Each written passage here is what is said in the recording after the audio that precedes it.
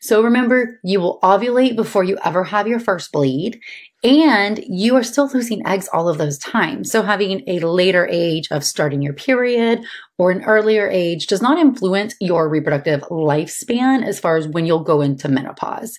Similarly, if you're on birth control pills, for example, and you don't ovulate all those months, you're not saving up your eggs for the future.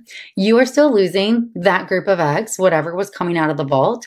Just when you take the birth control pill, you are taking a form of estrogen called ethinyl estradiol and a form of progestin. And this is telling the brain, tricking it. It's telling the brain, hey, we have a follicle. We don't need anything. And so that prevents the brain from sending out FSH or getting an egg to really grow.